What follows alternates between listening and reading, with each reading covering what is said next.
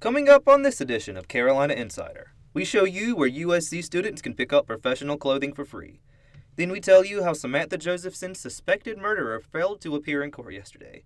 But first, the final candidates for new university president are coming to campus, and they're bringing with them a little bit of controversy. The search committee did not look like us, and as a result, neither do the finalists.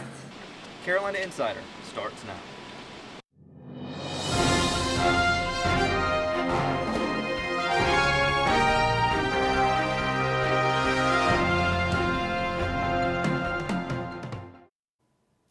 Hello and welcome to this edition of Carolina Insider. Our top story today, USC presidential candidates continue to visit campus. Each candidate is appearing in a public presentation before students and faculty, fielding questions and making cases for themselves.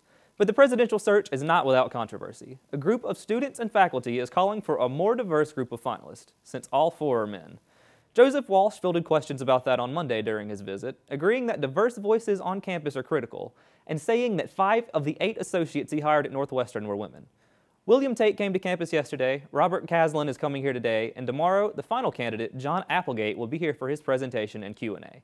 The forum each lasts an hour and start at 11:30 and 3:30 in the Hollings Library program room. Carolina Insider has been following the candidates this week. Here now with that in the cocky spotlight is reporter Emily Aysse. Emily? Thanks, Eli. Joseph Walsh came to campus Monday as the first of 4 candidates for the next USC president. Like all the candidates, he appeared before campus stakeholders at a public presentation. As Eli mentioned earlier, he addressed the issue of gender diversity. He also talked about and gave answers to common questions like where's tuition going and what will he do differently. Another pressing question was 5 points and what he would do to help with the safety of students. On that topic, critics called his response vague.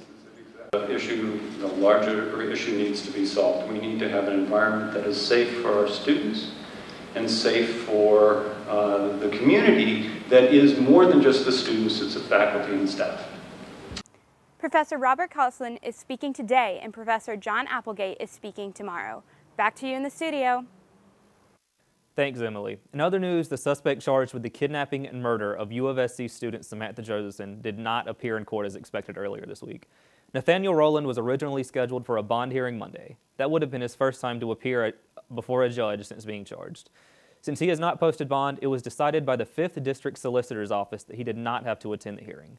His upcoming court dates have been yet to be announced. For many families, springtime means spending nights and weekends at the sports field. But a new study shows your kids could be at increasing risk of injury. As Summer Hector reports, that causes concerns for parents, coaches, and the medical community. On most afternoons and weekends, if you come to Manchester Meadows in Rock Hill, you'll see kids of all ages playing soccer. Sierra Barnes is a camp director and youth development coach for a travel youth club here. I know there have been within our club as well, like ACL injuries, which are massive, and I know from back home it's similar, especially with girls. According to a new study from the Centers for Disease Control, sports-related injuries have become the leading cause of emergency room visits for 12 to 17-year-olds. It's not just ACLs either.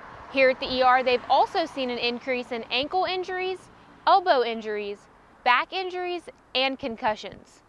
If you're not properly strengthened, conditioned, you're susceptible for inviting all those types of injuries on. Paul Beckwith is the Director of Performance at Apex Athletic Training, where youth athletes come for physical therapy. Early specialization is not good, meaning one sport year-round, no breaks. Coaches say they're trying to work around the injuries in many ways, like getting young athletes to participate in multiple sports in order to develop a variety of muscles and skills. Kids are then streamlined to one sport, their bodies become streamlined to one set of movements, and when anything happens outside that, that's when a lot of injury can occur. Injuries that no parent wants to see their child suffer. For Carolina Insider, I'm Summer Hector. Finally today, as this semester comes to an end, for some students, interviews are just beginning. On the university's campus, Carolina Closet provides free business clothing for all students. The Carolina Closet is located in the Blatt PE Center. It's open Tuesdays and Wednesdays from 1 until 5 p.m. Just remember to bring your Carolina card. You have to have it if you want to take any of these clothes. That's it for this edition of Carolina Insider, a student production here in the Kennedy Greenhouse Studio in the School of Journalism and Mass Communications. We'll see you back here on Friday.